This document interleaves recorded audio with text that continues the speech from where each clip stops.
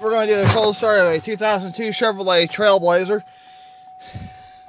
We got a little bit of freezing rain last night, so let's see what happens. This vehicle has 224,000 miles on it. Alright, that's going.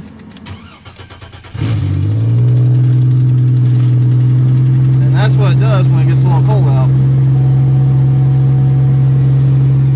And it is 35 degrees outside, so about 32 actually. I think about 3 degrees off, so it's running. Thanks for watching. Let's just check oil level. Let's see the mileage.